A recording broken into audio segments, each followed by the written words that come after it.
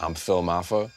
We're here in Butcha Sound Studios, AKA Hollowverse Research Labs, Long Island City, Queens, New York.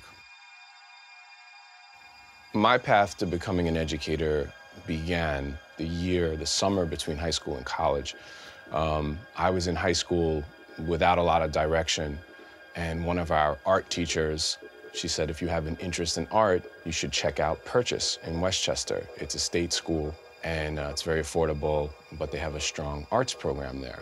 But in the summer between high school and college, I had a really strong music discovery in the clubs of New York City and fell in love with house music and finally got myself turntables after really wanting them for a long time.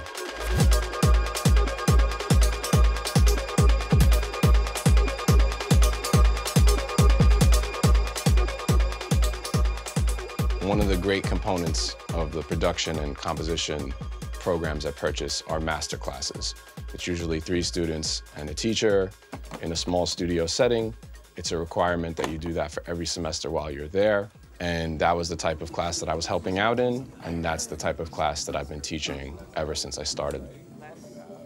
So in the beginning, the first thing I always ask is bring tracks with you to the first class so we could all listen to them, see what they're up to, and see what their production style is, and see what skill level they're at. And then I like to also ask them, what is a goal for the semester, and what is it that we want to accomplish? What do we want to focus on? For some students, it's technical stuff, engineering, mixing, mastering.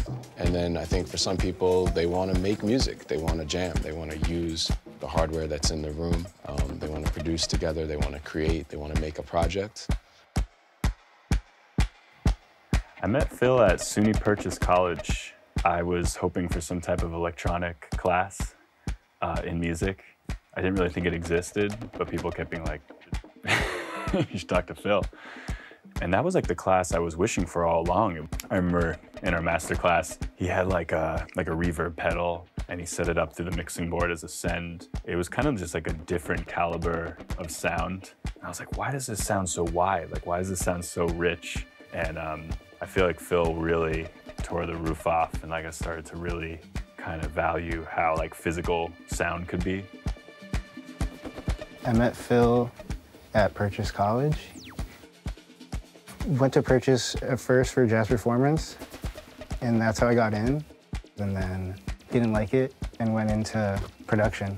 And then picked Phil as a teacher because he was like kind of like the more like electronic music based person. He was very much like a fly on the wall. I think the students, if they knew what they were doing, he would kind of sit back and just like let the music happen. He would give a couple pointers and like help out with the techie stuff. And Phil's course definitely took it to a whole new level. He put me onto a lot of stuff. Really revolves around the student, what the student wants to do and what they want to accomplish. And he really does a good job, you know, guiding each person in their own way.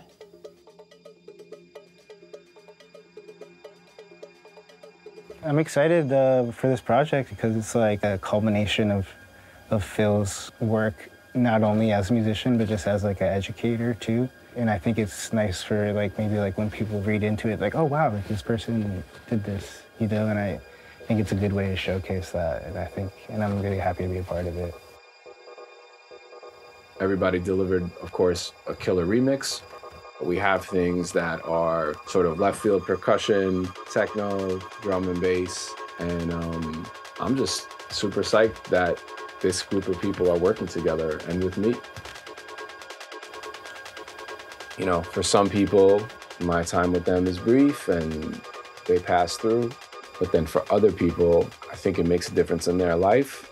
And I think the evidence for that are the relationships that I keep with them up until this point. And I think you might also say answering a particular calling, knowing that this is what I'm supposed to be doing.